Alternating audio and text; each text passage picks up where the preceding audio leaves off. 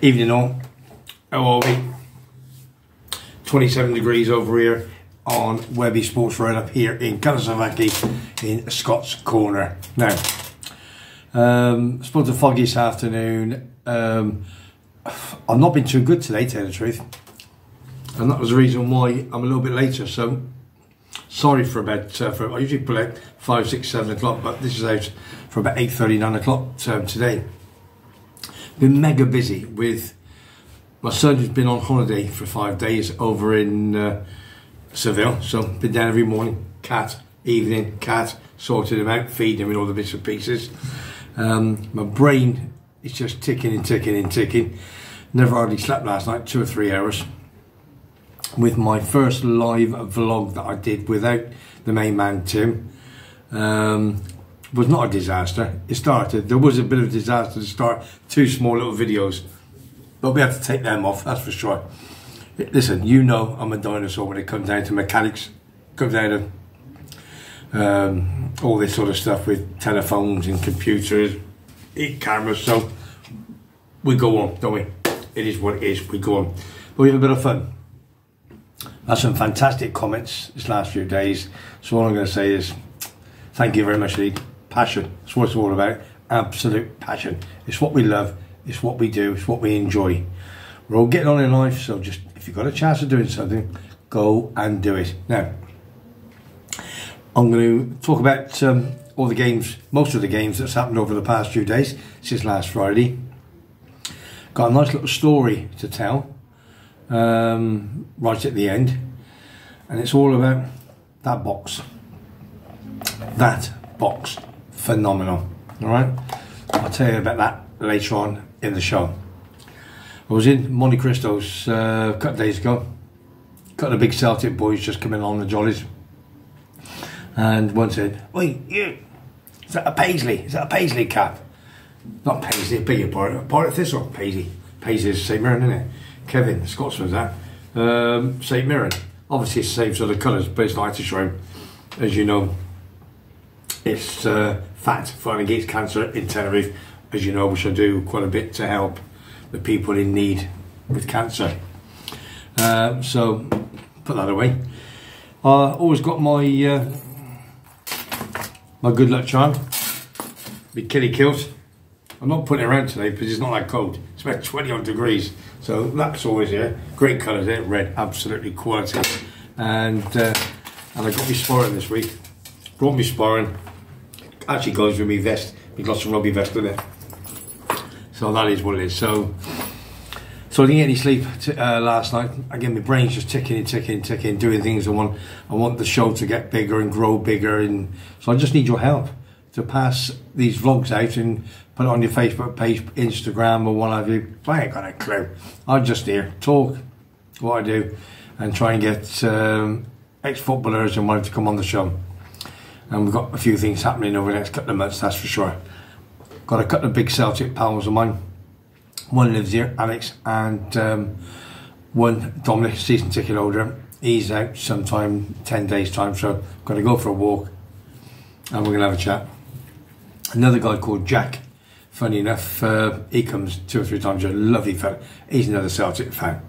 But mainly, as you know, it's Rangers, isn't it? A lot of my pals are Rangers, you know, your Paul Stewarts, your Jim Donaldsons, etc, etc. So, give a Celtic a little bit of coverage. And also Graham Withy, as you know, my good pal, comes out 2 or 3 times a year. Ex-Coventry City, Cardiff City, and he's out, so I'm going to come for a walk and going to have a little chat with him and so forth. So, right, listen, without further ado, don't forget, great story coming up a little bit later on in the show. As I say, sorry it's a bit late, but I had a couple of hours of sleep this afternoon. I've nothing to eat today, plenty of water, cut the paracetamol, it's a bit of a headache, but we're fine. Spoke to Foggy, he says, listen, just cancel it. I said, no, we're doing it, sir. We are doing it. I'm not going to disappoint all my Scottish participants and a lot of English people that follow the my Scottish Corner. I'm trying to grow it. So at the end of the day, if there is a Forfar, another East Fife, a Dumbarton, a Stenhouse Mirror, what have you, fan out there, please send me a comment, tell me who you are. It'd be fantastic. Now, let's go back to last Friday.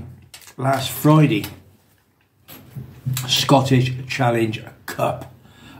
Wraith Rovers, who were top of the championship in front of Dundee United. They've lost 5 on the bounce, having an absolute dreadful run. Really, really are. They took on Airdrie in the semi-finals of the Scottish Challenge Cup, and Airdrie beat them by 1-0. Now, other semi-final, Falkirk, top of Division 1. They took on the New Saints, who play in the Welsh League, the Cymru League, and they're top of the table. They're by 14 points. And they came out worthy winners by 1-0. So basically, it's Airdrie of Scotland and the Welsh team, the New Saints, are in the final. And the final is sometime either on the 23rd or the 24th of March.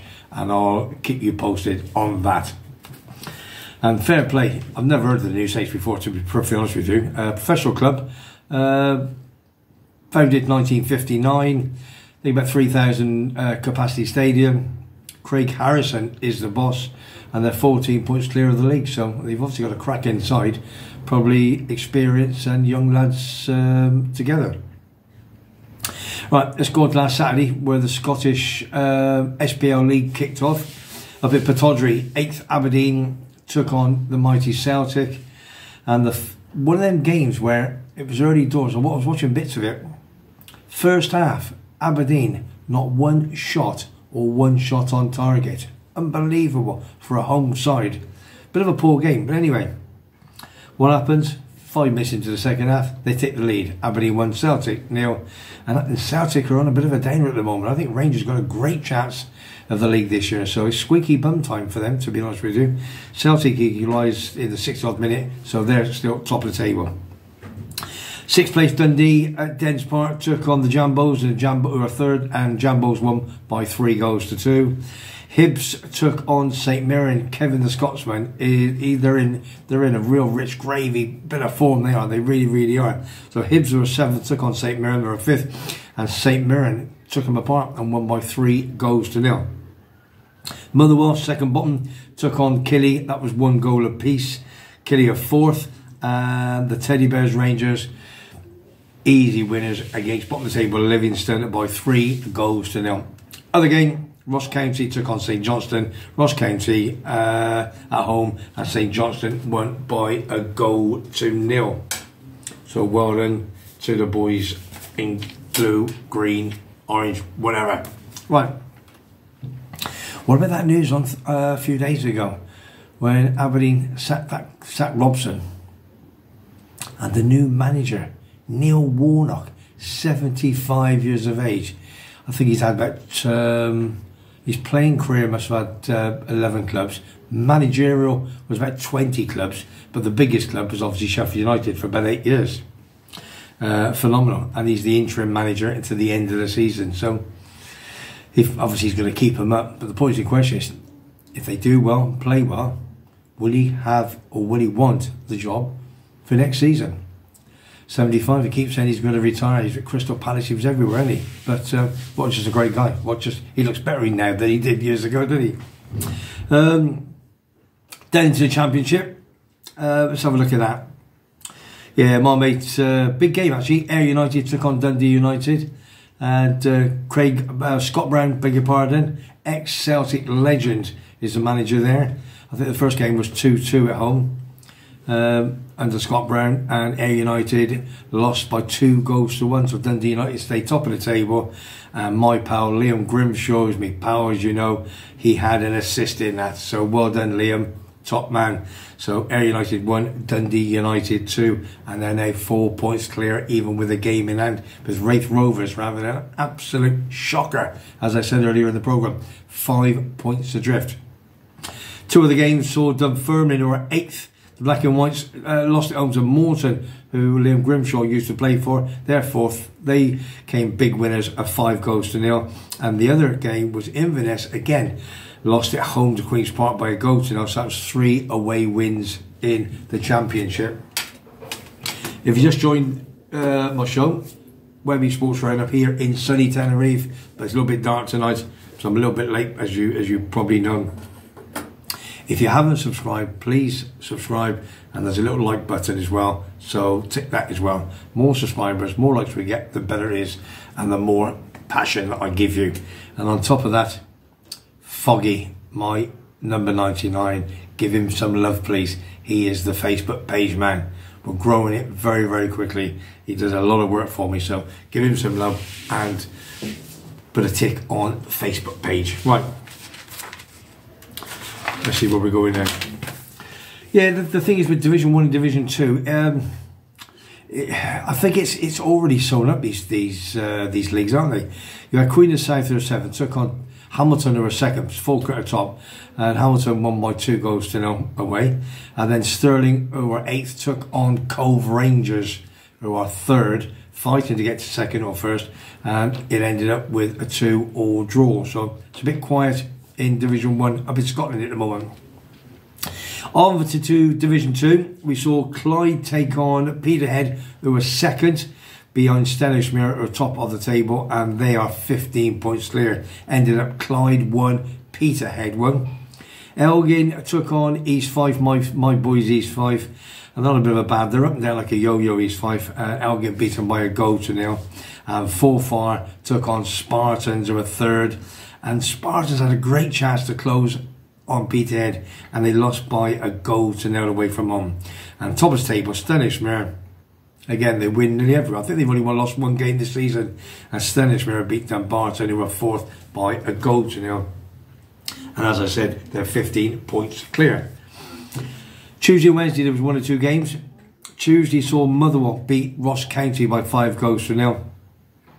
Then the big one at Ibrox Park took on Aberdeen. Now obviously Aberdeen drew with Celtic on the weekend, 1 goal apiece, so could Rangers beat them and get 2 points back on that to get closer to the SPL League, where they did, beaten by 2 goals to 1 to well done to the Ibrox boys and Rangers Football Club. Very, very tight. So Paul Stewart very happy, my pal Davey very, very happy, and Jim Donaldson very, very happy. Well done boys. And I know, big shout out to John Fleming, he's my butcher in Kilsyth. He was at the game, sent me a couple of videos, so he was mega, mega happy. So don't forget, if you're ever in Kilsyth and you go to the Cross Butchers on the main street, pop in there and say to them, we watch Webby Sports Roundup, and you'll get a discount. I think you will, I'm sure you will. He's a top fella, and he'll be out very, very soon, and I'll get him on the show. So well done, Big John, top man.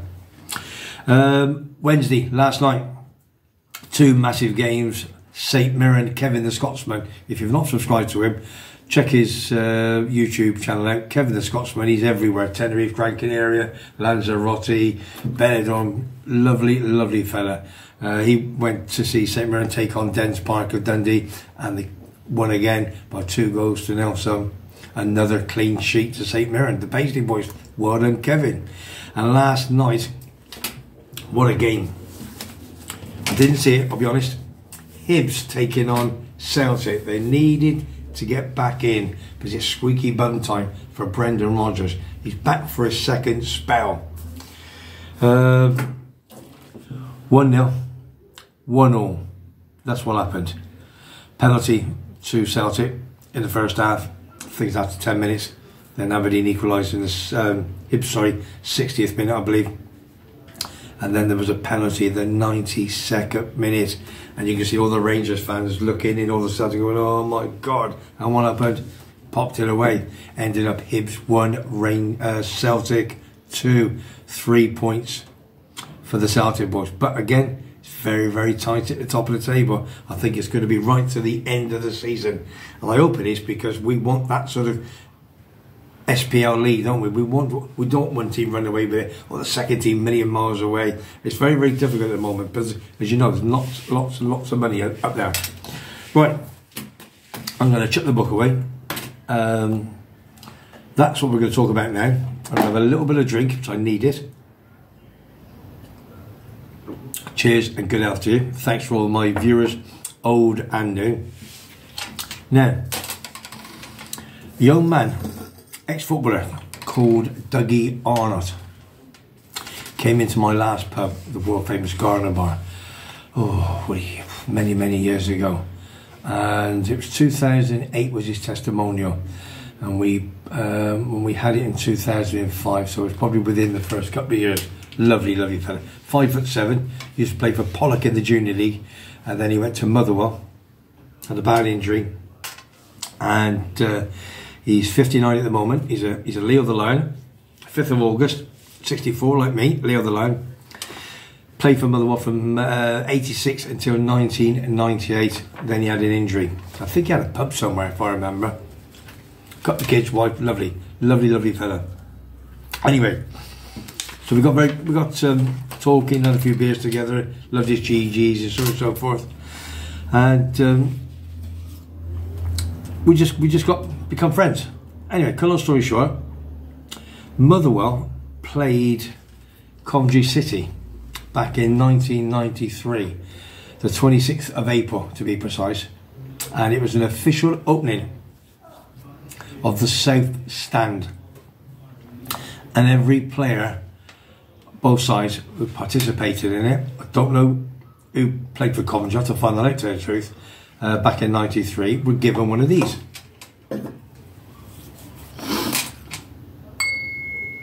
Proper crystal. Excuse me. And it states on there, official opening 26th of the 4th 93, Motherwell versus Coventry City, the South Stand. Absolutely superb, and he brought that in and he gave that to me, and I've had that for how many years now, since I sold the pub back in 2015. But the story doesn't stop there. He had a testimonial 11th of September 2008. I remember it very, very well. It was the Old Firm against Motherwell, and there was one or two from either side. I know Ali McCoy's played, Gordon Jory played, I think McAvenny, not too sure. Anyway, it was played on that, and he invited me over to go and play in it, even the golf, which was a lovely, lovely gesture for him. It didn't happen because in then, when I got the pub, it's busy, July, August, September, all the people are over, and I need to be in the pub working, earning money and so forth. But absolute, just a nice gesture. And there was I can't remember his name, a big Celtic, good pal of his, he organised it, he was logistics guy into it and so forth. And then also what he did was, they had a golf day the day before, and he rang me on the golf day. And I think he played with Frank McAvenny and so forth, so just put a name drop in. And his son, I'm sure he did, went on in second half in the game, and it ended up Annie McCoy and Grim and the boys, they beat Motherwell by 5 goals to 4, and Annie McCoy scored 3, and Dougie Arnott did get the very first goal for Motherwell. Not too sure what the crowd was and so forth, I think it was a few thousand there, but his son came on second half. Just a nice touch, just an absolute lovely touch. I must admit, I've not seen him for a while. I'm not sure whether he still comes over. I used to have his number, I probably have somewhere, but it was just one of them things. It's just that the people that you meet in your pubs over here, they're just superb. And so, Dougie Arnott, if you're about and you ever watch this, or if there's any Motherwell fan or anybody knows him, I'd love you please to get in touch with him. Right, that's it for me now. I've got to organise my WEBBY'S Ball roundup for tomorrow. I'm going to meet Tim in the morning, and that goes out at 7 o'clock tomorrow night. We're going to be talking about darts, a bit of golf, we've got rugby union, it's the 5 nations, 6 nations, I beg your pardon. All this weekend, England taking on Wales and so on and so forth. So looking forward to it. So I'm off the beer today, no beer, I'm having no beer tomorrow, and we're all going to meet down the 3 Horseshoes on Saturday afternoon to go and watch 4:45 England against Wales. And a big shout out to my boys Coventry City Football Club, PUSB, because we beat Sheffield Wednesday in the FA Cup 5th round replay, 4 goals to 1, and now we play Maidstone in the last 16. If we get past them, then we're in the quarterfinals. It's a big if, but you never know. They did go to Portman Road and Ipswich and turn them over, didn't they? So well done, and they'll bring a lot of fans out, So I've hoped you've enjoyed WEBBY Sports Roundup and my Scottish Corner for a Thursday night. Again, it's out about 8:30, 9 o'clock, as you probably would know. All I want you to do, please, if you've not subscribed, please subscribe. Get all your pals, send it off to them, please, appreciate it. Do the little ticks, and get Foggy on the Facebook page and give him some love. I'm trying to grow my Scottish side. I love all the football. I love my Scottish football, as you know, whether it's Rangers, Celtic, Motherwell, Hibs, St Mirren, and a big shout out to Kevin the Scotsman, and also a big shout out to all my other YouTubers, and especially Tim, who started me off on this sometime end of April of last year, and we're going to have another live coming up very, very, very soon. So all I'm going to say is, if you like what you hear, you like what you see, subscribe to WEBBY'S Sports Roundup in my manor in sunny Tenerife, in the clouds tonight. It is warm, I tell you. You have a great night, and please tune in tomorrow for my WEBBY'S Sports Roundup on a Friday when all the information is there. Alright, you take care and have a good hog minute, whatever that is. Boom, have it, my son.